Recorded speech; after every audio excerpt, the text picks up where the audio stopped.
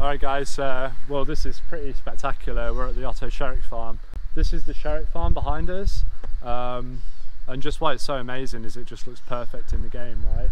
You've got the house, you've got the other house that people like to hide behind in the game. Obviously these are fence lines and some like little gardens and stuff. If we look over to the top right, it doesn't exist anymore, but that's basically the ruins of the barn that people like to hide behind as well. But this area is just perfect.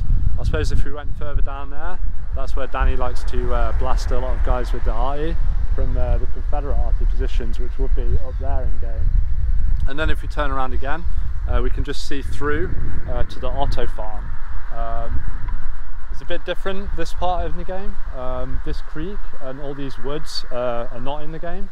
But basically where the car's parked is pretty much on the point of contention, right? You know, you've got like a bit of stone or a fence line going across there. But the developers are doing a great job. It looks perfect almost, right?